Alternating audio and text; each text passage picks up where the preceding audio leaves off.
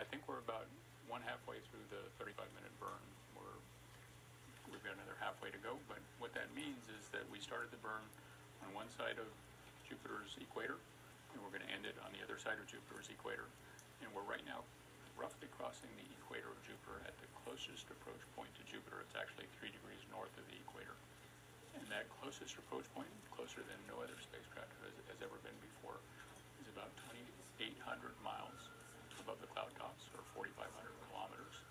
And our velocity, our speed, is 58 kilometers a second. I'll translate that for you. That's 36 miles per second, or about 130,000 miles per hour. That's the fastest we'll be going relative to Jupiter as we go right past it, its closest approach point. We'll slow down a little bit as we go past that.